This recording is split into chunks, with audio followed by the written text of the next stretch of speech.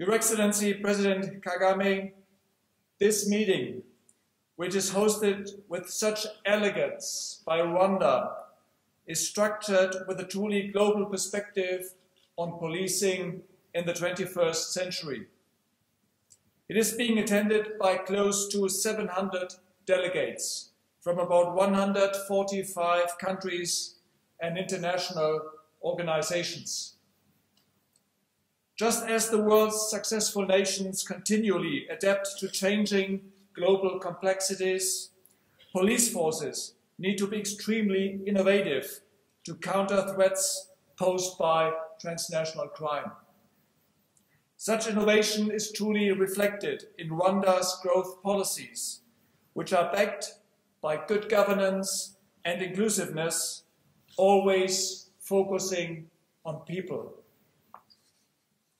It is part of Rwandan culture to lend a helping hand to others, which I have witnessed firsthand. The people here seem constantly busy and always in contributing towards some purpose. Similarly, Interpol also focuses on lending a helping hand to or serving the law enforcement agencies of its member countries, while constantly involving them in its decision-making and governance.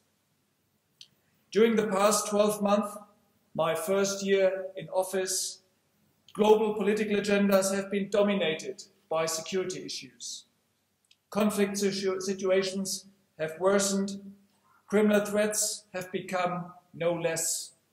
They've only become more multifaceted. With the increasing interconnectedness of the digital age, where crime continues to establish itself as a global phenomenon, the need for a multilateral response has become vital. Which is why it is equally vital to have the involvement of Interpol member countries through their political leadership, ministerial structures, and law enforcement agencies towards forging multilateral cooperation. Your Excellency, President Kagame and Minister Harerimana's presence today indicates how importantly they view such cooperation. Interpol's core work remains this: connecting police, facilitating information sharing, training and capacity building, and providing analytical and operational support. For this, it relies on the strong support of the national central bureaus. Meanwhile, expectations from the organization's policing capabilities are steadily growing. This raises some critical questions. What should be the priorities of the organization, and how should these be financed in a world where international police cooperation is increasingly looked upon to provide global solutions, but is to a certain extent under-resourced? This is why, just as Rwanda conducted a consultative process for 3 years before defining Vision 2020 in the year 2000 under President Kagame's leadership, at the start of this year, I initiated an organization-wide change process called INTERPOL 2020. At the core of INTERPOL 2020 is the multilateral dialogue with 190 member countries to better understand their challenges and to better meet them. Interpol provides the neutral platform for such a dialogue to take place between its member countries based on mutual trust. Interpol 2020 also includes learning of innovative practices in policing, such as those deployed by the Rwandan National Police in its initiatives such as e-policing and the Isanga one-stop model.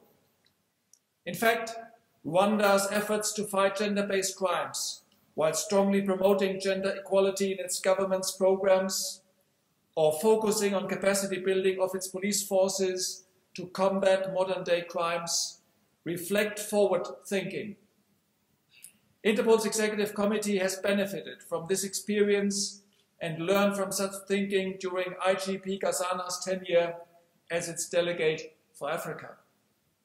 In fact, all across Interpol's membership, there is much to be learned from law enforcement experience in different parts of the world, from countering terrorism to policing mega cities.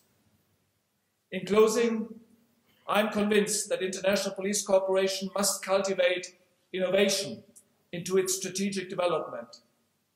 In a dynamic world with constant change, brought about by complex threats such as those of cybercrime, policing as a profession will undergo fundamental transformation in the next decade or so.